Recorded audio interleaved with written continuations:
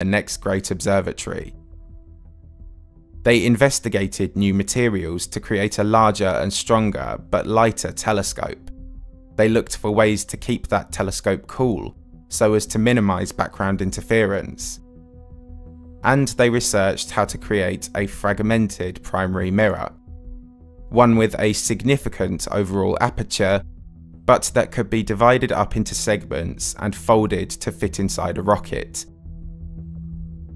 An overly optimistic launch date for the telescope was set at 2007, but as we now know, the telescope would undergo almost 15 years of delays.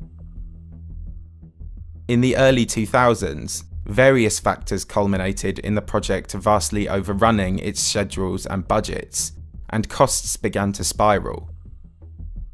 A thorough review and replan of the telescope's development in 2005 found costs to be close to $4.5 billion, significantly more than